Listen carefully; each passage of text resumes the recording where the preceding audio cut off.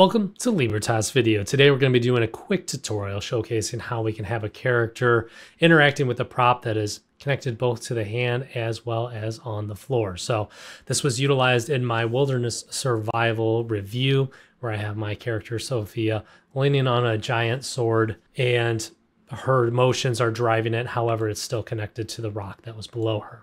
Reallusion does have a lot of great tutorials on their website and on their YouTube channel. However, the one that is covering this topic was missing one crucial step for me, which resulted in a ton of trial and error to figure out what was going wrong. So hopefully, if you're watching this, this is going to save you a little bit of time going back and forth. So I'm just going to take you through the process real quick of what I did. First things first is I'm just going to add my idle, the lean branch idle motion from the Wilderness Survival Pack right onto my character. Then I'm going to take this sword and just make it big. So you could use this with a staff, spear, giant sword, whatever you want. But for my video, all I did was really just make the sword much larger in scale. And then I lined it up with the hand.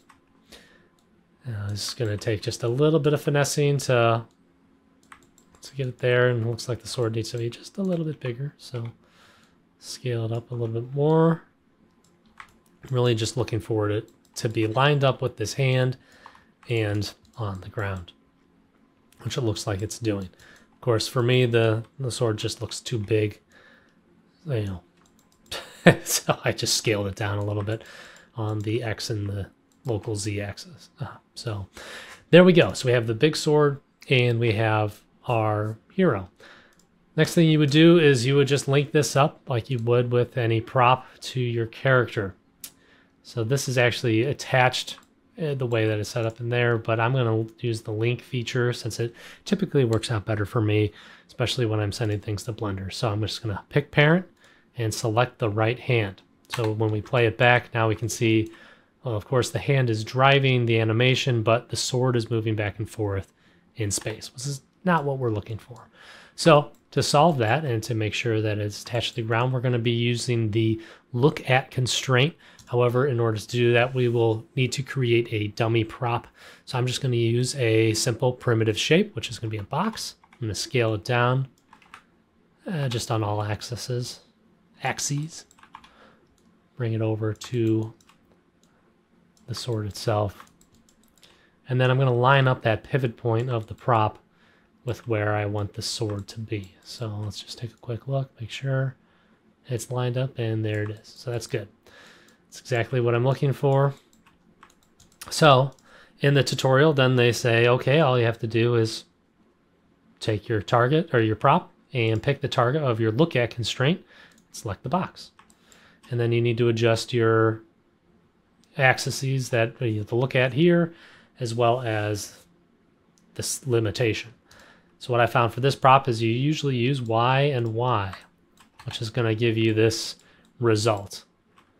Now, if you look closely, you can see, well, the pommel's kind of shifting out of the hand. It's close to what we want, but not exactly what we want. And we don't want to be going back and refining this at all.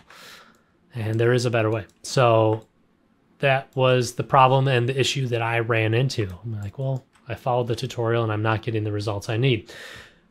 It's really simple. All you need to do is make sure that the pivot point of this prop is actually at the hand that is driving this animation. So I'm going to clear this out by hitting set free. It's going to bring us back to the beginning. And then what I'll do is having the prop selected, I'm going to go down to edit pivot. You can see that when I bring up my adjustments for it, we have it right at the crossguard, which is where I set up the prop to have its rotation point, because typically when the animation is going for a sword, that's where the rotation point is going to be. However, for this case, we're going to put it up right at the end of the pommel where it connects with the hand. And that looks good. So I'll unselect edit pivot. We're going to go back to our look at constraint, pick target, select the box. Now, you'll see one other issue. This is also brought up in the tutorial, but again, looks really good. Now we have it connected to the hand, but there is just a little bit of sliding with the sword. It's not actually connected to that center of the box. Real simple solution for that is within the look at, where it is selecting the target, we're just going to go in here and we're going to go to the root of it, which is called box 0. And now our prop is connected to the floor. So for your final render, you could hide this. And you can now see that we have this proper animation exactly the way we want it. The hand is driving the sword. The tip of the sword is still connected to the ground in a solitary position. And we're good to go. Now, what I like to do is I like to just bake these down, typically by going up to animation and flatten all motions with constraints. So that's going to bake this sword down into having that specific animation. So if you're done with the animation, I just find that that works out very well for me because I send all my animations out to Blender for final rendering. And so that's just been beneficial for me. Otherwise, sometimes those constraints can kind of get all funky inside of Blender. So this has just been a good solution for me over the past couple of months. So hopefully that helps you. Hopefully that gets you on your journey of animating this type of animation where the hand is connected to the prop, but then the prop is also connected to the floor. A lot faster than it took me to figure this out by trial and error. So hopefully this has been helpful. Again, my name is Eric from Libertas Video, and we'll see you in the next one.